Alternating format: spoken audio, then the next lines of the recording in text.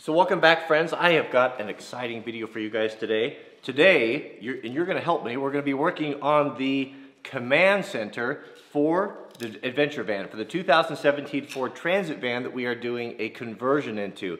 Vans are so popular right now. I've been talking to some of the conversion guys around here, and there's a bunch of them because it kind of started really kind of started in this area.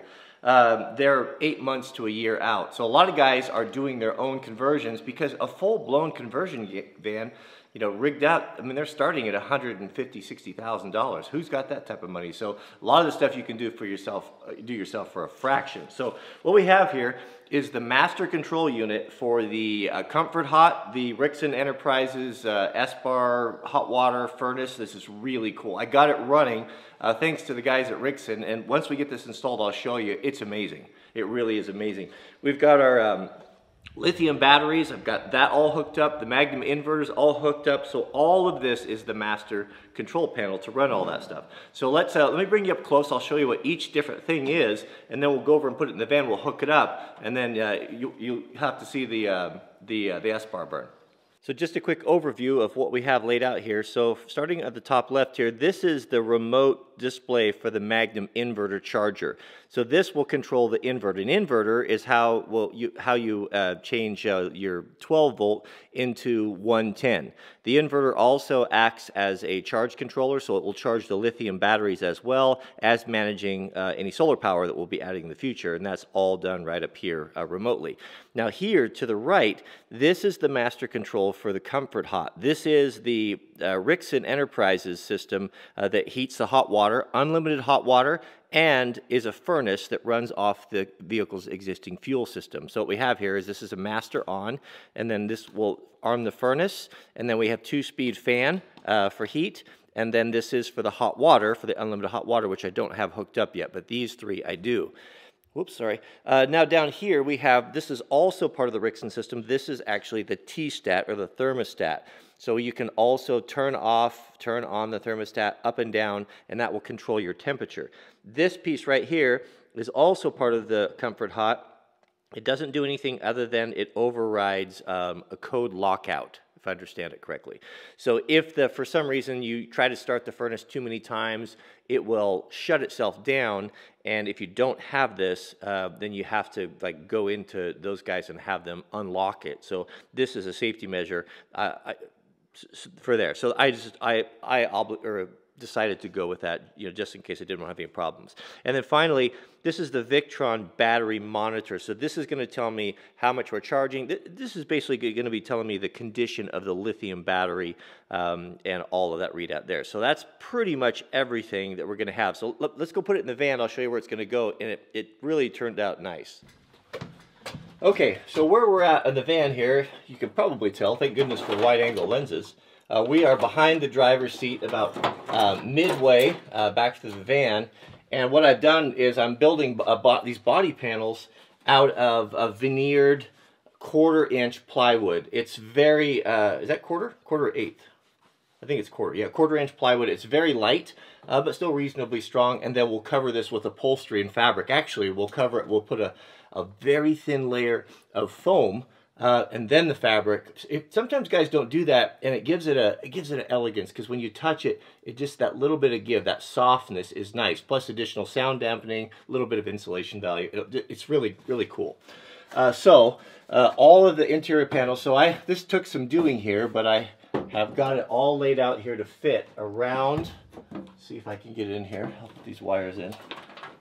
Wait till you see this run. It's really cool. Really cool.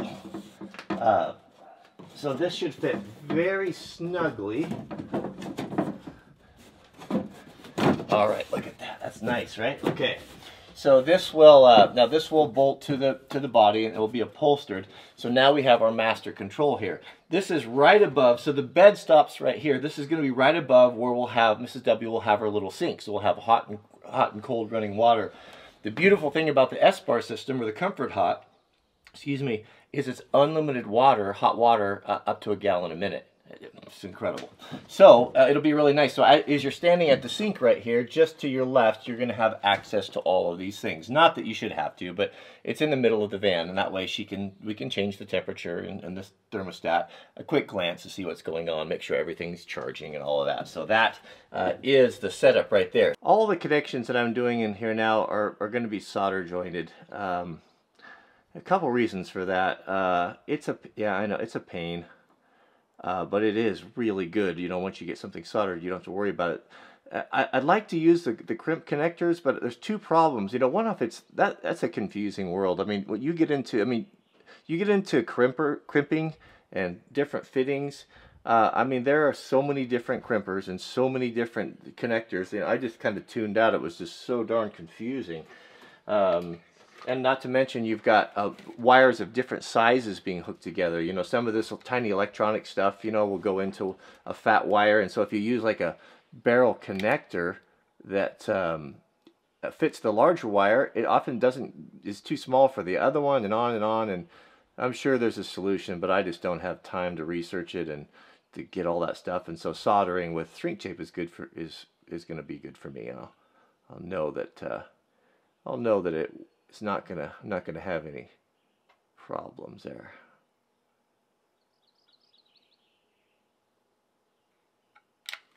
All right, cool. One thing I bought, I never have owned one, was a heat gun. I showed this in previous videos, but the heat gun is so fabulous for the shrink tape. Shrink tape, if you don't know, if you haven't done a lot of electrical stuff, it's a tubing. It kind of looks like a straw. There's a piece right there. It comes in different sizes, and what it does is when you put heat on it, it shrinks, because we've got these exposed wires, right, that we just soldered. And so what you do there is you put our shrink tape on there, and that's going to protect those guys, and it'll tighten up around there, and you don't have to worry about it coming in contact with metal or anything. And then we'll put everything, of course, inside shielding. But this is pretty cool. But the heat gun's nicer because it doesn't burn them. You can use a torch or a lighter. I've used that in the past, but really, if you're not really careful, they'll burn, and you can catch stuff on fire. You know, like if I was using a torch, I'd probably right here. You have to be careful not to destroy that circuit board.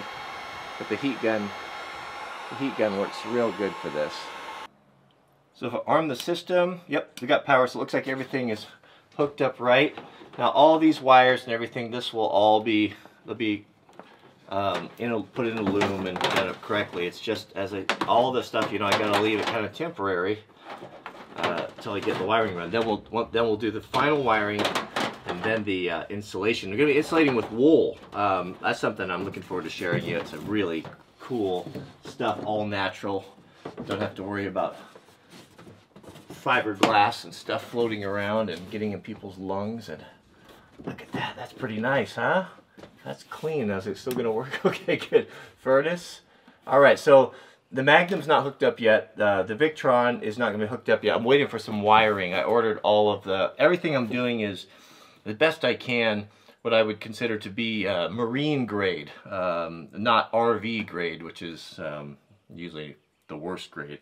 So I've got marine wire coming, and then we'll hook everything up. But we'll be able to show. I'll show you the S-bar, the little mini, it's like a little jet heater underneath there, a little jet engine.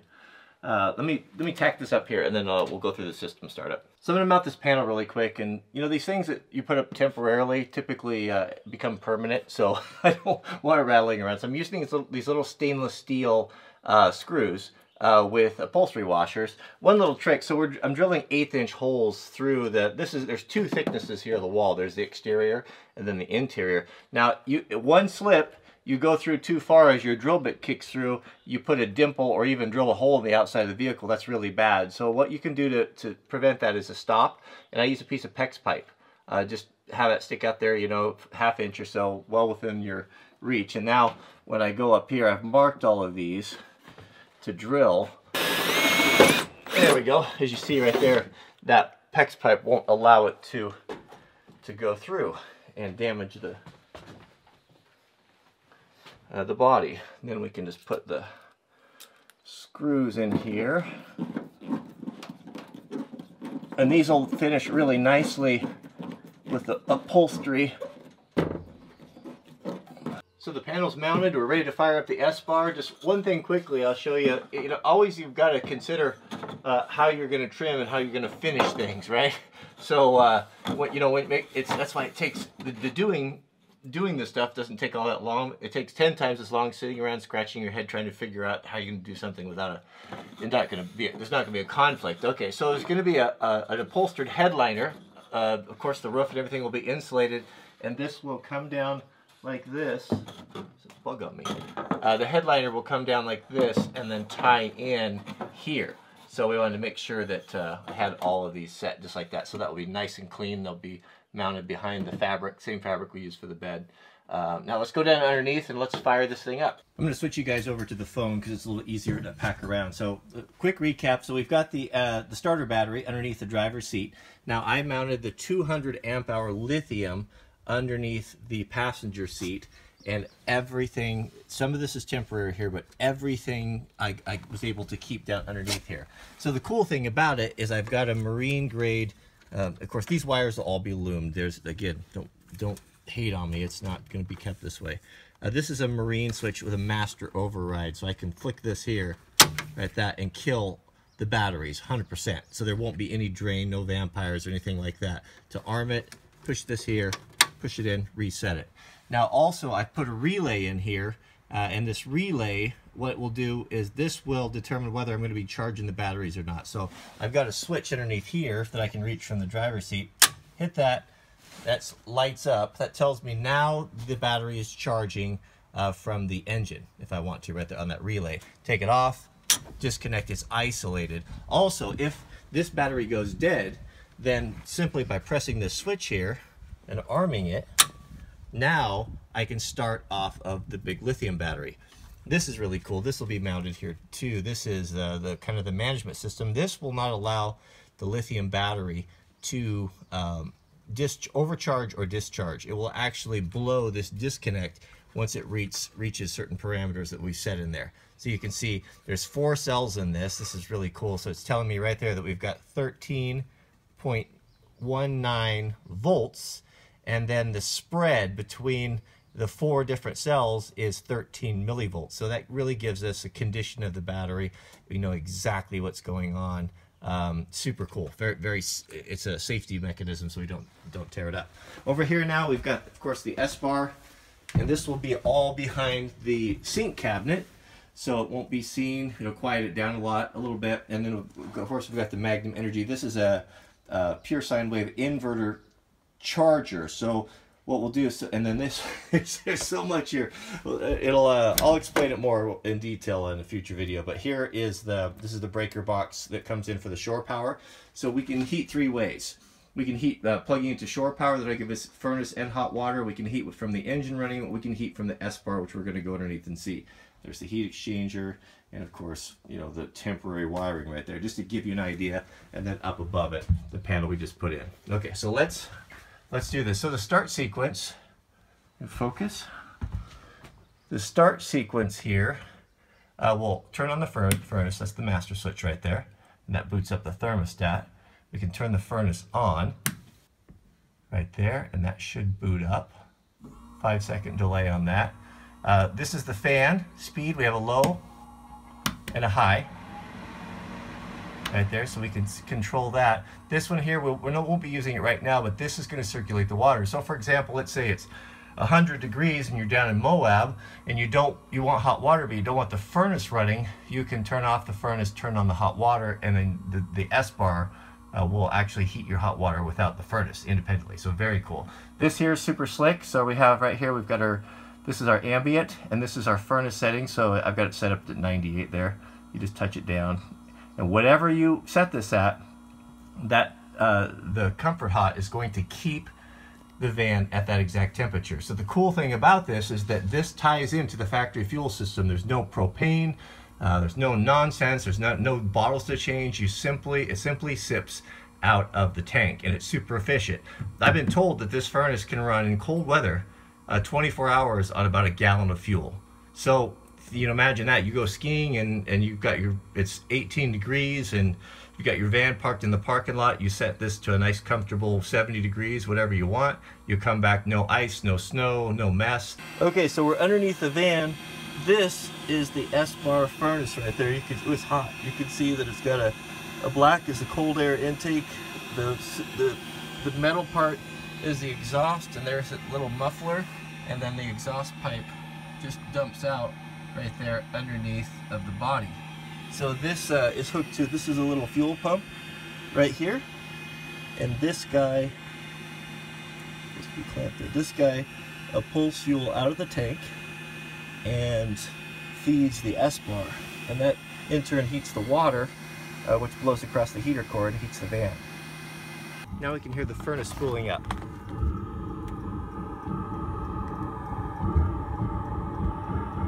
How cool is that? And now the furnace is running at full speed. You can see it's going to keep going up until it, you know, reaches the temperature we want, and then it'll shut itself off. And then we've got the fan speed. We can turn the fan on, and the fan, just like your vehicle, is now running hot. It's just running hot water through that core, blowing it forward, so that will heat the whole van up. Once this is all insulated, you can feel the heat coming off there. Once this is all insulated, it's not going to take anything to heat this. It's just going to be, it'll be cozy as a bug in a rug in here. I'll go ahead and shut this down. I don't need a furnace on when it's 84 degrees outside. All right, that's it. So I don't have, I can't do too much more today because I don't have the wiring. I kind of needed to, I couldn't get my head around this whole system, and a very, very special thanks to the Rickson family who built this system in Sandy, Oregon. Comfort Hot. I'll put a link to their website down below. But if you want the very best furnace hot water system on the market, this is it, without a doubt. It's really, really cool. And special thanks to those guys for helping me out, because I was a little bit confused on that. I understand it now. What I think we might do, we talked about it, is it's hard to get a sense, an idea of how to hook all this together the way I've jumped around with the videos. So what we could do is, next time I go out there, is we could lay the whole system out. They've got a whole system kind of on a piece of plywood there, and we can look and see how it goes. So that would be really helpful. So if you decide you want to add this, you could add this to anything. You can add it to your van, to a truck, to an RV. They use these systems in marine. They use these systems in heavy equipment in cold climates. And they've been around a long time. And I even believe the S-bars is a factory option with the Mercedes Sprinters. So it's just the Ricksons have built the hot water side of it and packaged this really slick deal. So that's it. So thanks guys, and we'll see you on the next video.